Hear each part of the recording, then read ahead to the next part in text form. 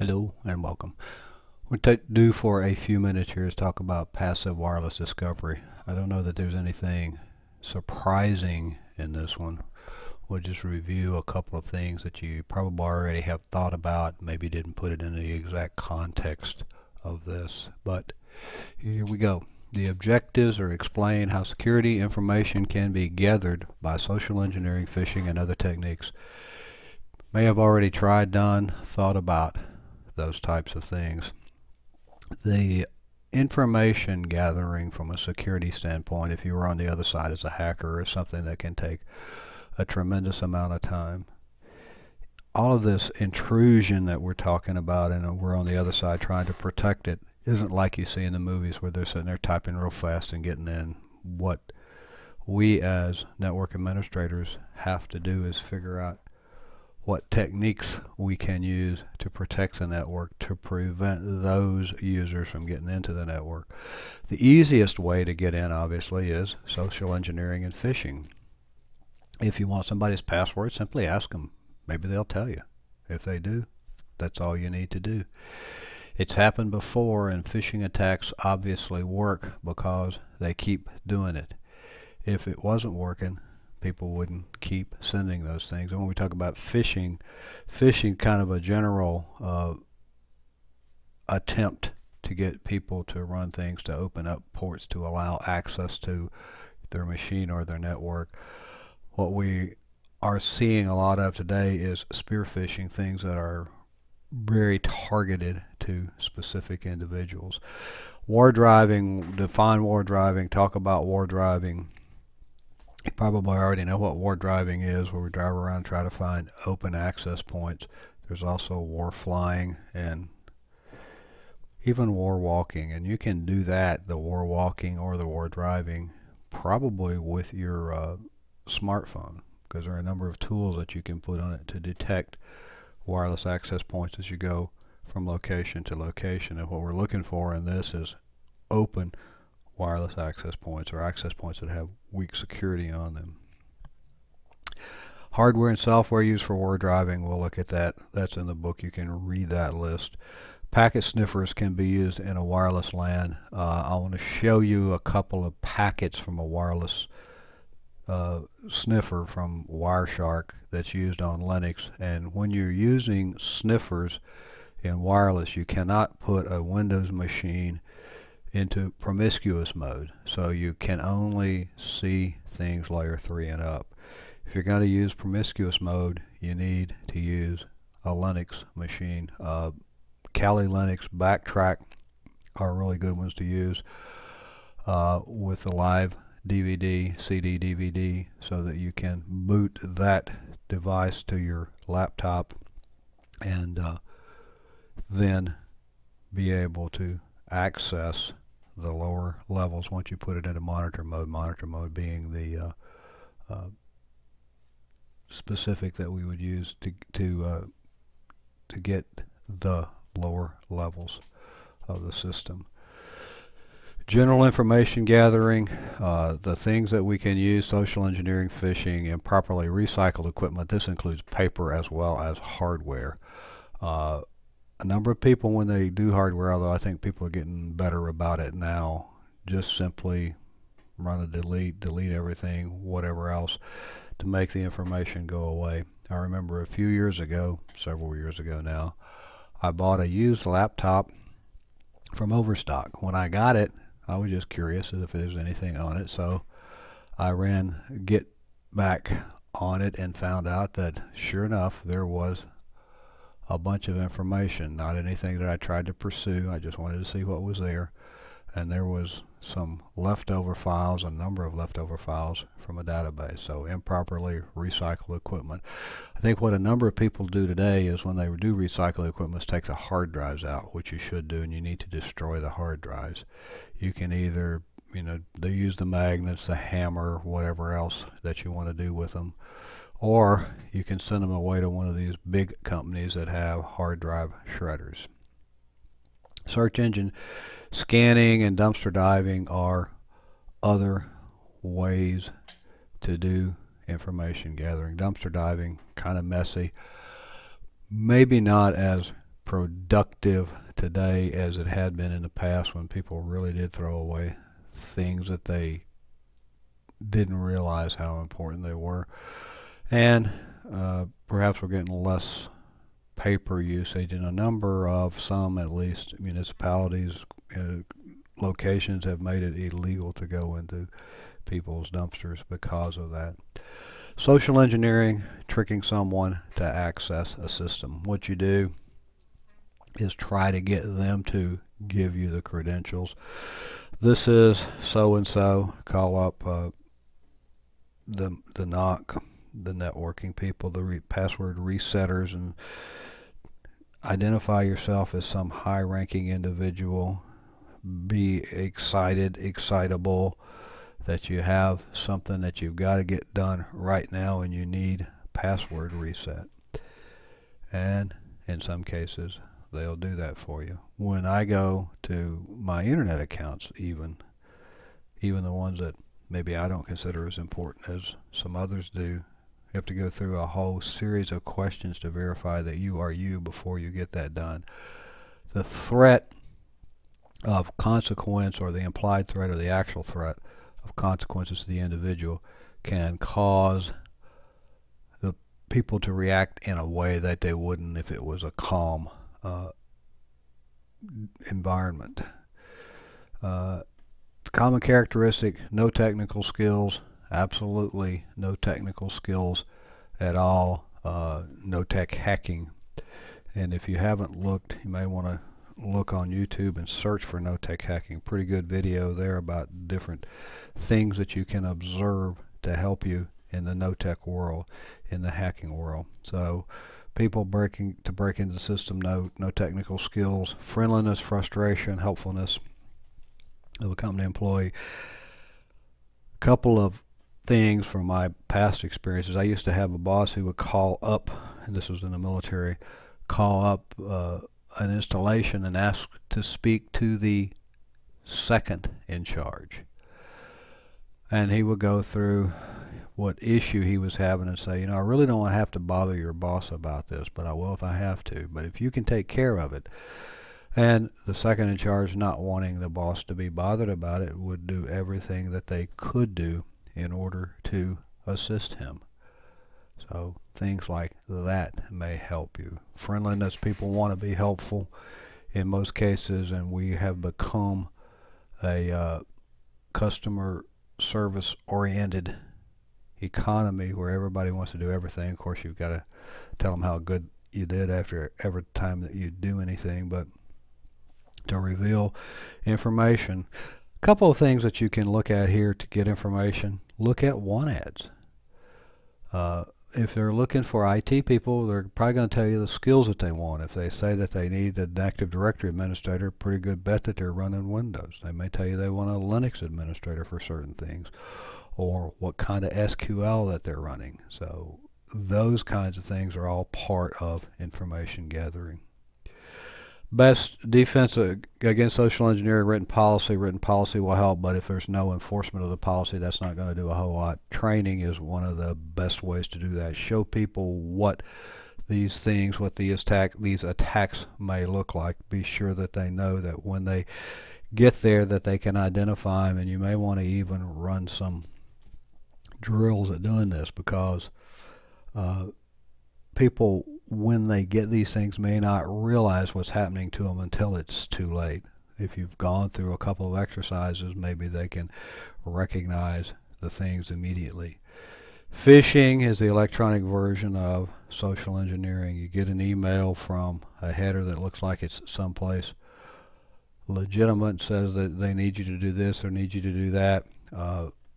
One of the stories from way back when is that the boss's secretary got an email from purportedly IT saying that the boss's computer had a virus. Would they please go to this internal server and download the file that was there and run it on the boss's computer in order to destroy the virus? Well, of course, when they went to the internal address or apparent internal server, downloaded the file and ran it, it was the virus. So electronic versions of social engineering is what we're really talking about here. Sending an email or displaying a web announcement, false claims to be a legitimate enterprise, attempt to trick the user into surrendering information.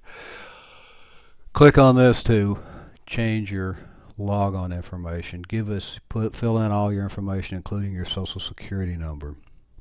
I at least see those on a fairly regular basis. Click this link, and when you click that link, you'll go to a site that looks like the legitimate site but really isn't. Be careful of those things. The other way around that is when you actually type in a legitimate address, we use DNS spoofing in order to send you to a different IP address, so that you go to, again, a site that looks like the correct one, but it really isn't. It's a place to steal your credentials. So we can do those things. And getting websites is really not all that difficult. There's a number of different pieces of software freely available that will allow you to download a website, so you can make yours look just like the real thing with logos, icons, and the whole thing. That's why a number of these places have gone to something that you're going to see. If you don't see the picture on the website that you're supposed to have there, then it's not in the correct location. And again, sometimes it's difficult to distinguish between these. Not really a lot of them, because the English is pretty bad, although some of them are getting better and better. Particularly in the spear phishing attacks, they do a much better job of putting the message together, making the email look authentic in order to do that. These are just some of the examples out of the book that would be part of the information in order to do those things. Here we have, in this area here, to update your eBay records. Let me get back to that. To update your eBay records, click here. And you need to, this is about part of the training for your, not just policy, but training for your clients, that don't ever click anything in an email. If you want to do it, go to the website yourself, kind of be sure that you're at the legitimate website before you do those things. And down here it says to unsubscribe. If you unsubscribe, what we've told them, if you do that, is we're now an actual real email address, so they can keep sending this stuff to you. Unsubscribing can sometimes do as much damage as anything else.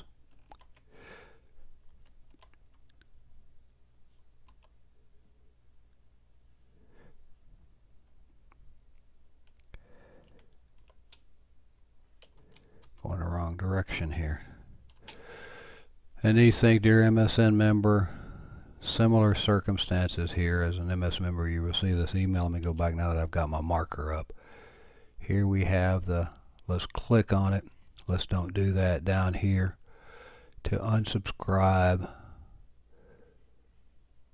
all of those sorts of things. Click here to unsubscribe. You may or may not want to do that, because if we go into the unsubscribe routine, we're getting into a situation that we may be simply allowing them to know that the address is real.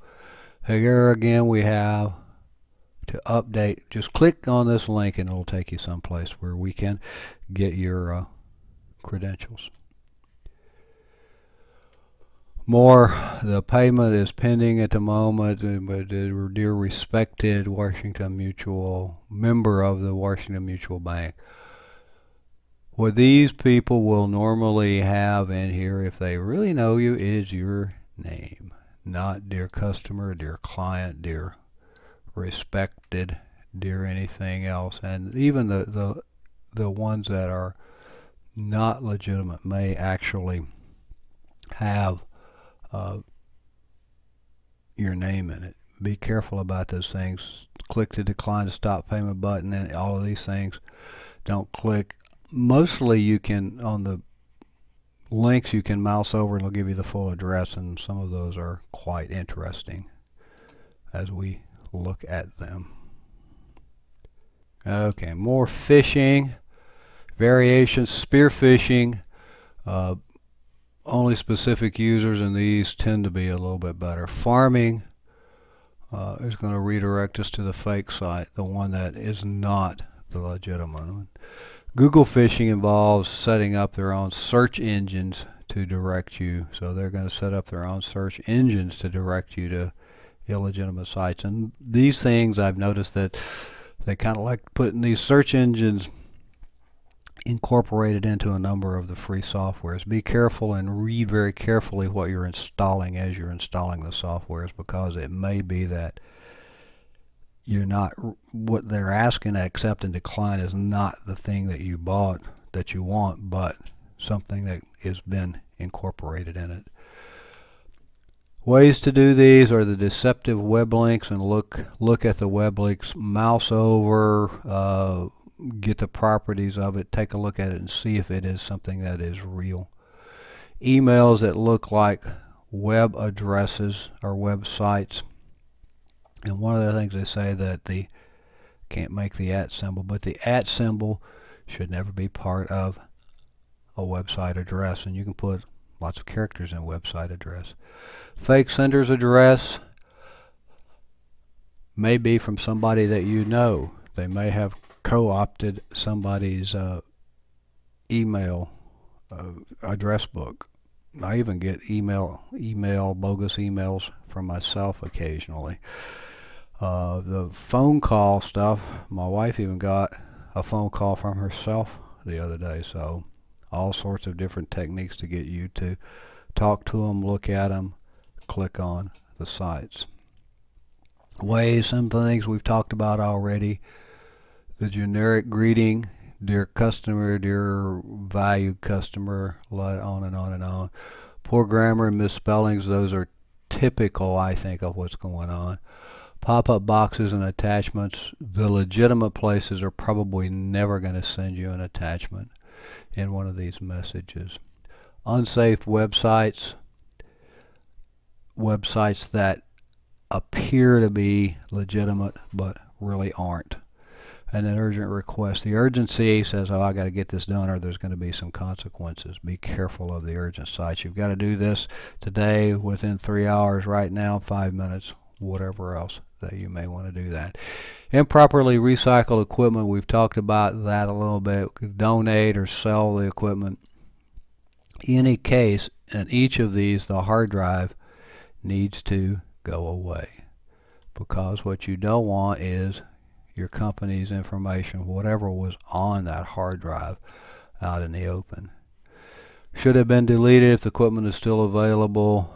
There are softwares to make it go away if you want to leave the hard drives in, but you should render everything that could be identified or could find information from the company, make it unusable. Simply deleting the file does not necessarily make the information irretrievable. With many operating systems, Windows being probably the many that's there, what we really do when we delete a file is change the first character. The information, and take it out of the directory listing. The information's still there, and there are a number of softwares, some open source, some cheap, some free, that you can go and find that information. You can recover the information. One of them that I used actually let you have it for free to see if there's anything there, and if there wasn't, you could pay them the $35 or whatever it was. It wasn't that expensive, and then they would allow you to pay them and put an account in, and you could copy the information. You could see it all, but you just couldn't copy it until you actually pay them. So the data can be retrieved by an attacker, we know that.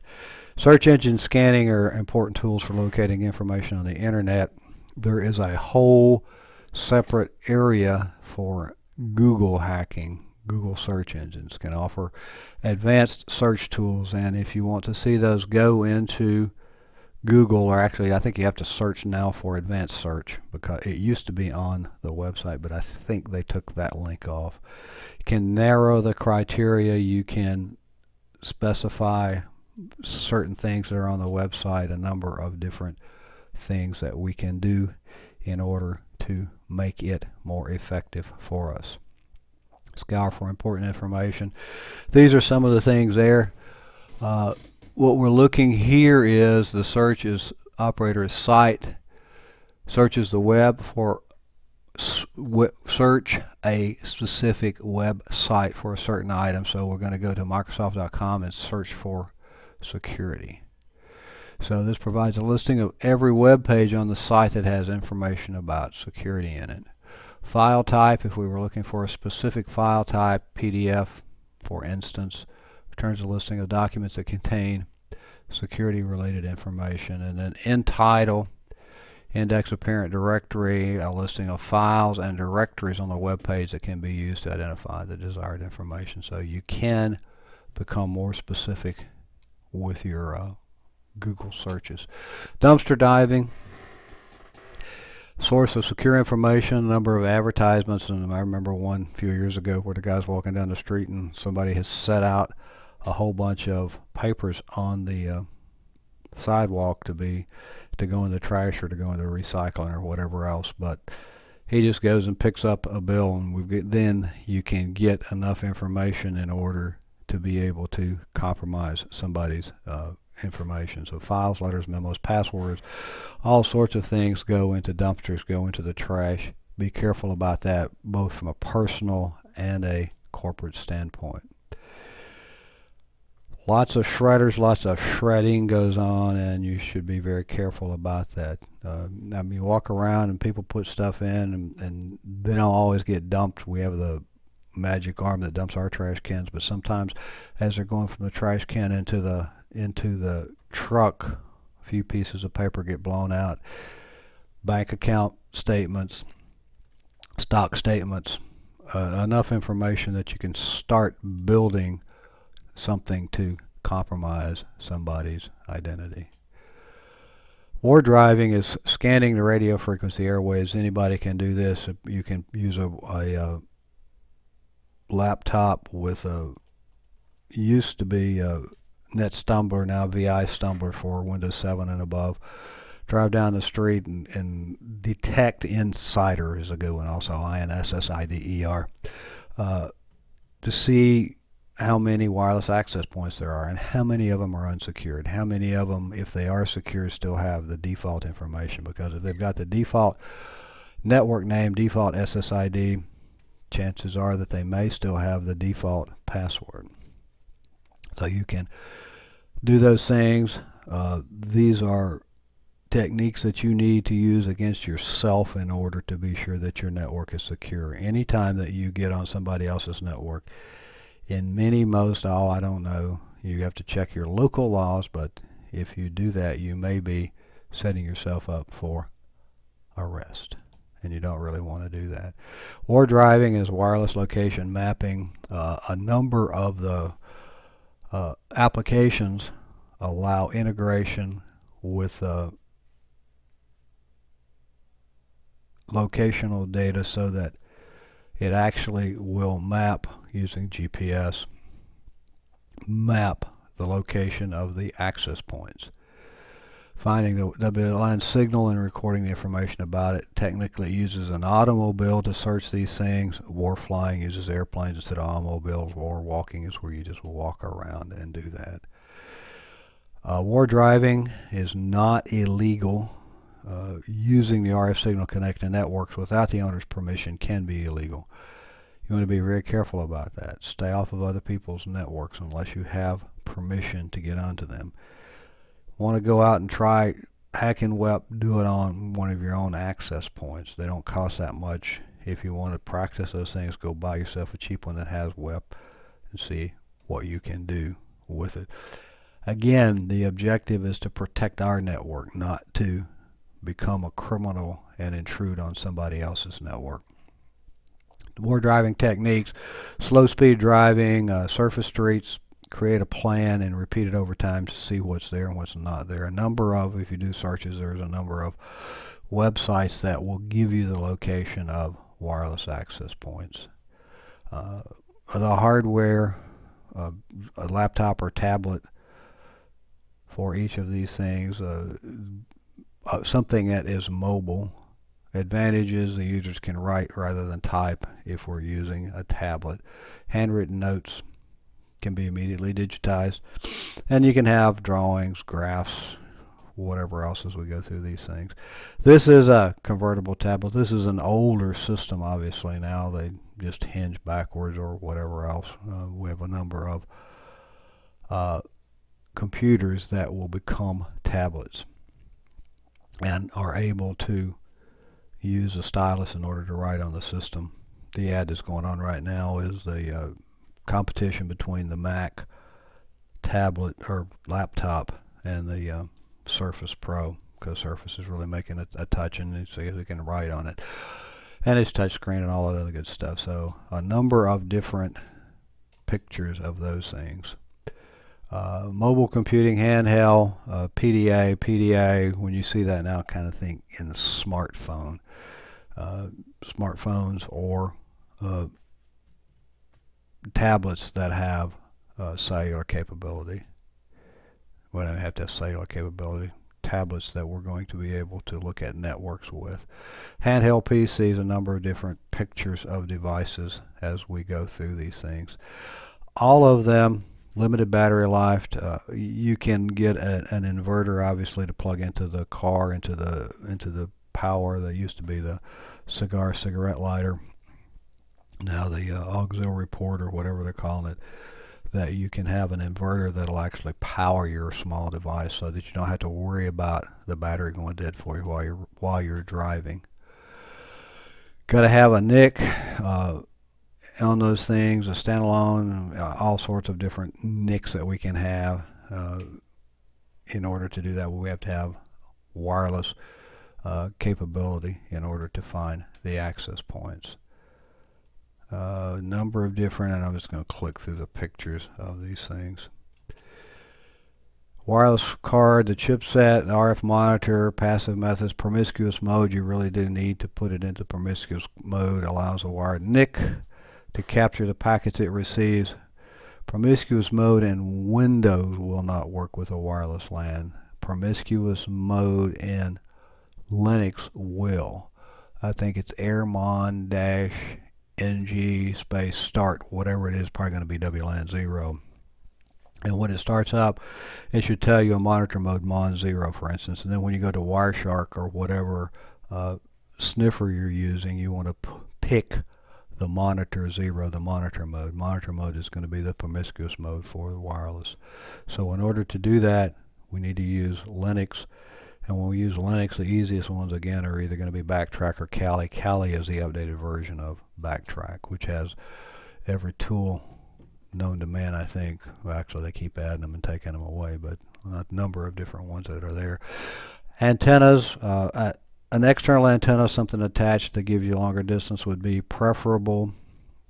Frequency increases, wavelength decreases, and the size of the antenna is smaller, so the higher the frequency, the smaller the antenna.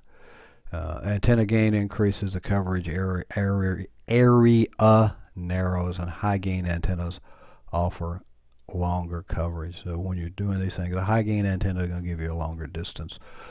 A shorter or higher frequency, shorter wavelength gives you a smaller antenna, physically smaller antenna. The categories of these things, we've got omni, semi-directional, and highly directional antennas. The omni is 360-degree coverage. What you can think about these things is, as we focus the beam, we have the same amount of energy, whether it's omnidirectional or focus. So the narrower the beam, the farther it will go. So semi-directional, maybe a quadrant. Highly directional, you can get it down to maybe a 10-degree bandwidth, beam width or something like that, 10 degrees at the end of the beam. So it would focus all of the energy that was available in the omnidirectional antenna in a single very narrow beam. which gives us the range. GPS, we kind of talked about that. You probably have used that, do use that. The Earth orbiting satellites continually transmit the signals, and when we're doing more driving, if we want to make an accurate map, you need GPS to put the access points on the map. And the repeatable is to go back to be sure that they're still there and that they're still open. More pictures of war driving hardware. Nice picture here, small antenna they put on the roof, the GPS receiver, the wireless NIC. So we have the GPS and the wireless going into the laptop. It combines those things into a map so that we have a wireless access point and a location of it.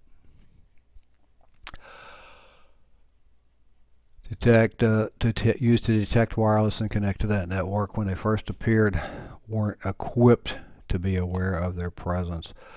Microsoft's wireless zero configuration is something that came about Service Pack 2 of XP. XP Service Pack 2 really changed a lot of things in the Microsoft world.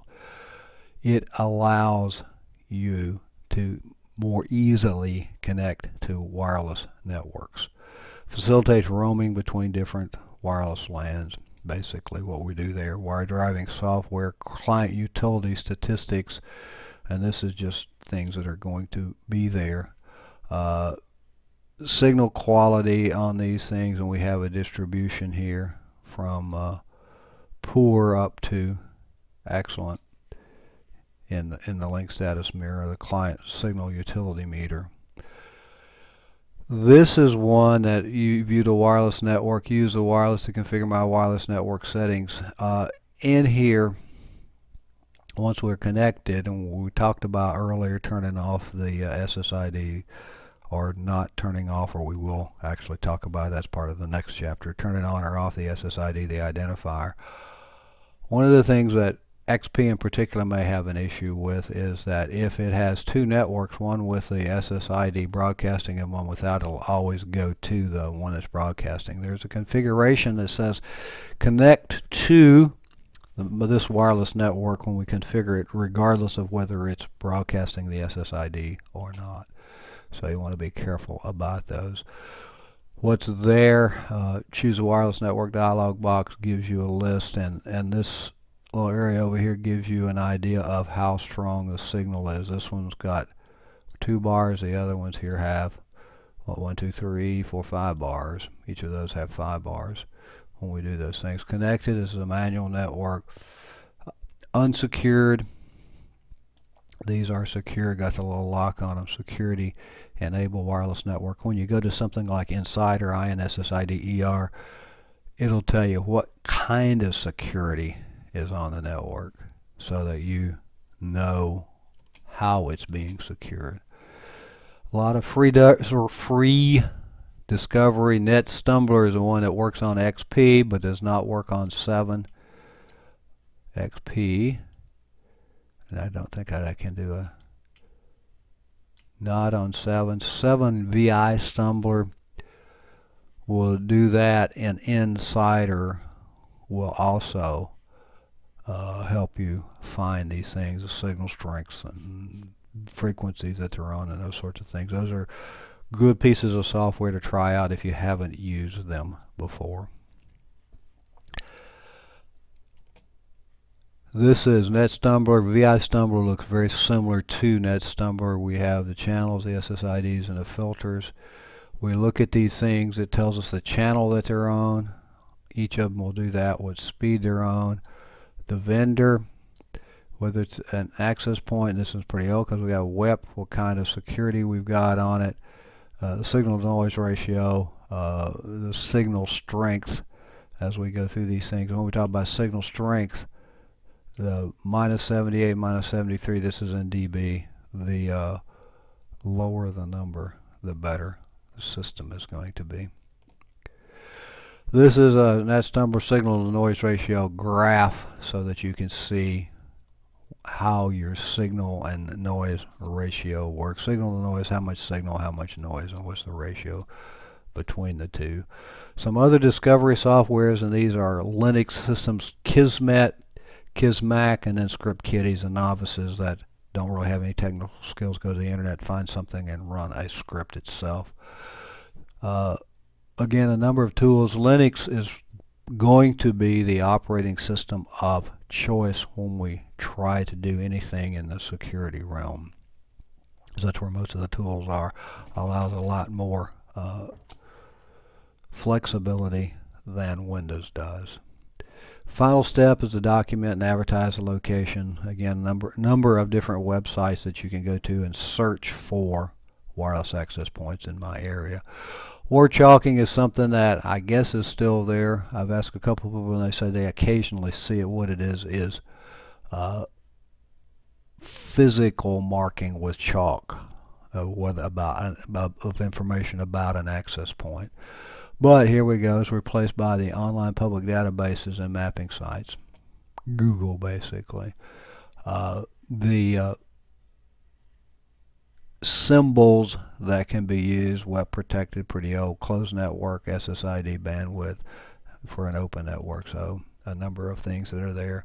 Wi-Fi maps, public mapping sites that we can get to. This may or may not still be legitimate, but if you go and search for public Wi-Fi or free Wi-Fi or something like that in Google, you'll get a map of the ones that are in your vicinity typically. Wireless sniffers monitor the network traffic. Is important to the health of the network. What's going on? You need to monitor your network. What is available on your network. You need to scan your network. What ports are open? Did some strange ones just pop up when we do these things? SNMP, and when you're using it, you need to use version 3. It's the one that has security. The other two, SNMP 1 and 2, do not have any security with them. Allows computers to gather information, software agents, a MIB database. We can get information about it, mapping of what goes on of the systems. Community strings. A packet sniffer captures the TCP/IP packets as they are transmitted, and it does. Wireshark being the most popular one. If you're really going to do something like that, you may want to look at some other sniffers that, instead of storing the information in memory, which Wireshark does, automatically downloads it to a file so that you can keep going over a longer period of time. And once you have the file, you can now manipulate it and use it instead of trying to do everything out of memory. One of those would be TCP dump, runs in Linux. It probably has been ported to Windows, that you can set it up to actually save to a file as it gets the information, and once it's saved to a file, you can go back and use whatever sort of management tool that you want in order to analyze the data instead of try to analyze it all in memory. And when you run out of memory, Wireshark kind of just locks everything up. Be careful about that one. Capture data frames, management frames, that's a big deal, and that's why you need to be in monitor mode in order to look at the wireless frames, the wireless management frames. Access point advertises a whole bunch of information, and that's really what I want to look. Let me go back here just a second. I'm going to pause this thing and open my Wireshark. Okay, I've got a frame here, a management frame. This is a capture from a wireless sniffer that is in monitor mode, and as we look through this thing, there's a lot of broadcasts going on, and when these things broadcast, the SSIDs broadcast, but it tells you an awful lot of information about the access point. Here we have the supported data rates, the channel that it's on, the environment, frequency, the power is going to be in here somewhere. The extended supports 4854 meg, what it supports, the capabilities 802.11n is supported in this thing. The vendor and those sorts of things. This is the SSID broadcast. When we go over here and look at these things, we have a beacon frame, and the beacon frames are sent over 100 milliseconds or something like that. So that's why you see so many of them.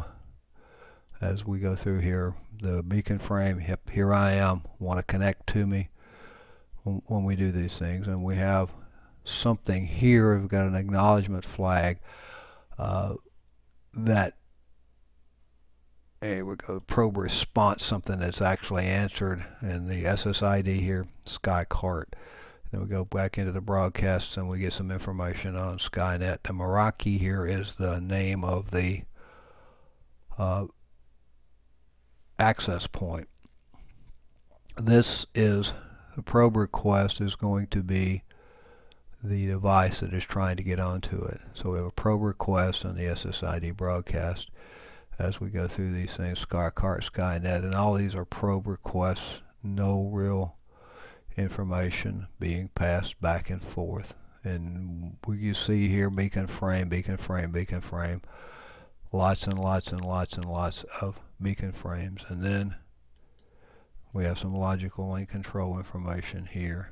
But you need to, in order to see the management frames, these are the ones that you need to be able to put the system into monitor mode in order to do that. And here we finally get a SYNAC. We finally are connecting to something it looks like. This frame here, LLC, you notice it actually has some data, 141 bytes, and it says that it's encapsulated Ethernet. And when we look at the data, it kind of doesn't make a whole lot of sense. Go down here to the bottom and look at the information here. ROA AP1.Roanoke. So access point 1 is what it's connected to. A lot of traffic on wireless, a lot of information on in each of the information, particularly the beacon frames. Again, we go through to gives us just a tremendous amount of information about the access point. It has to have that because the other end's got to know how it's going to connect to the system. With that, let me get back to this. The summary. We looked at some general information, social engineering, wireless locations, war driving software, what it is, the kinds of things that you can use, the war driving software, and then a little brief about wireless packet sniffers. The best thing about wireless packet sniffers is try them out, see what they will do for you. With that, I hope this has been useful, and thank you for listening.